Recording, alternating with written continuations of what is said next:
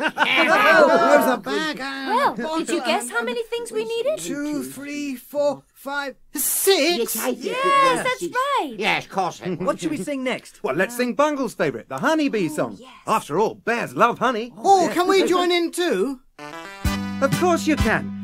Buzz as loudly as you like, just like a bee. It's early in the morning, but we mustn't stay in bed. For every little honeybee, a busy day's ahead. So we'll spread our wings. There are lots of things to do today. Everyone knows that a honeybee buzzes, but something else a honeybee does is to fly amongst the flowers for hours and hours. This is how a bee makes honey for your tea, buzzing about over the ground. Every bee likes buzzing around. We can settle on a great big petal. This is how a bee makes honey for your tea.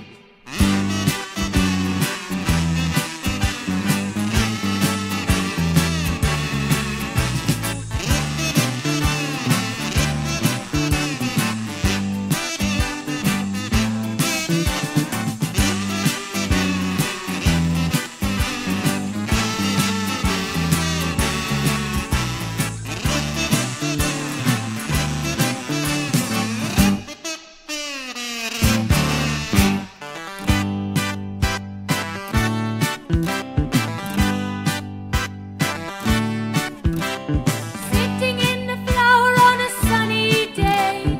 Collecting all the nectar and packing it away. When that's done and we've all had fun, we'll just fly home again. Everyone knows that a honeybee buzzes, but something else a honeybee does is to fly amongst the flowers for hours and hours. This is how a bee makes honey for your tea. Now that we're home, we can make some honey. You may think it's very funny, whatever you do, it sticks like glue. Don't you forget that it's good for you. They're good singers, aren't they, Zippy? Oh, not bad. Because I taught them all they know. You fibber, Zippy. Well, Zippy is best at barking and sniffing and howling whenever we sing the dog song. Oh, yeah, thank you, Ron.